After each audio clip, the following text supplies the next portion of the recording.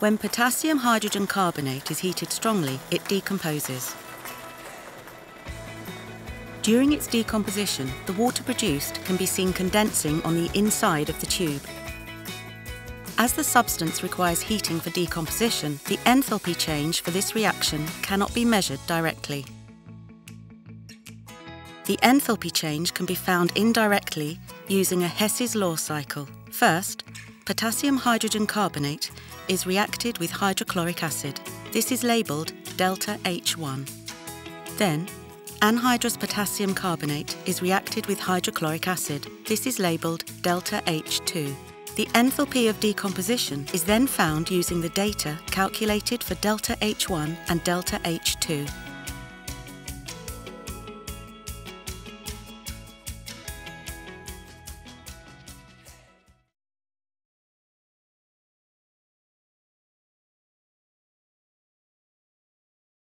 First, delta H1 is determined. Hydrochloric acid is added to a clean polystyrene calorimeter.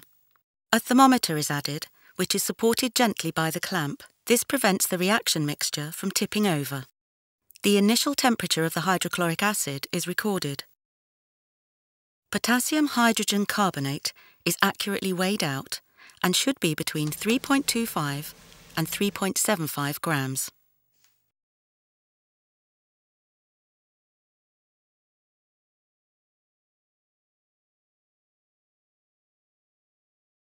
The accurate mass is recorded. The solid mass is added carefully to the calorimeter, producing lots of effervescence. The lid is placed loosely on top. The lid should have a hole for the thermometer. The hole should be wide enough for the thermometer and to allow for the gas produced to escape. The thermometer is carefully guided through the calorimeter lid. The temperature of the reaction mixture decreases, and the temperature at its lowest point is recorded. The experiment is now repeated using anhydrous potassium carbonate. The same volume and concentration of acid is used. As before, the initial temperature of the hydrochloric acid is recorded. Anhydrous potassium carbonate is accurately weighed out and should be between 3.25 and 3.75 grams. The accurate mass is recorded. The solid is added carefully to the calorimeter. Effervescence is observed and the lid fixed on. The thermometer is carefully guided through the calorimeter lid. The temperature of the reaction mixture increases and the temperature at the highest point is recorded. The experimental data can be used to calculate delta H1 and delta H2. Once these values have been calculated, the enthalpy for the decomposition of potassium hydrogen carbonate can be determined. The first step is to calculate the amount of energy released or absorbed in each reaction according to the amount of substance. This is calculated using the equation Q equals M C delta T. Q is the heat energy lost or gained in the experiment. M represents mass. The mass used for the calculation equals the volume of the acid added. Therefore, M is 20 grams.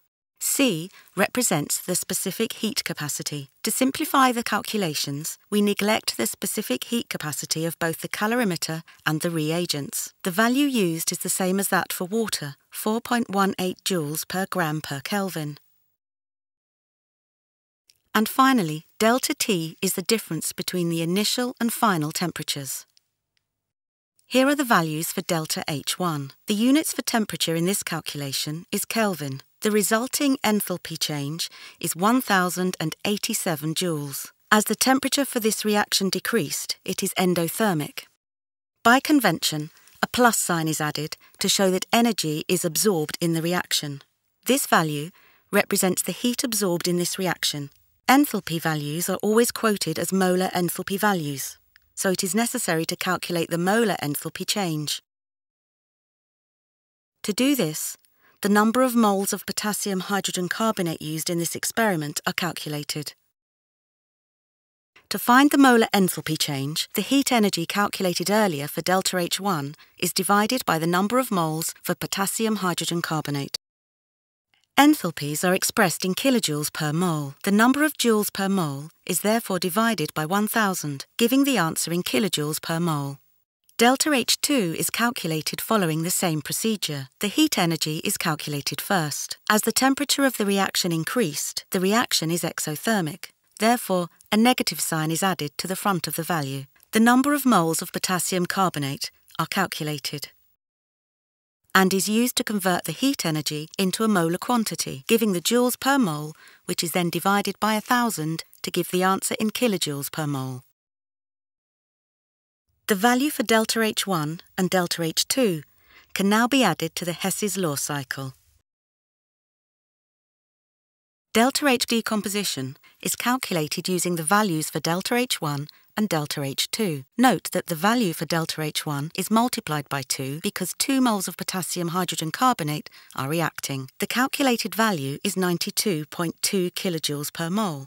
The overall process is endothermic because bonds have to be broken for decomposition to occur.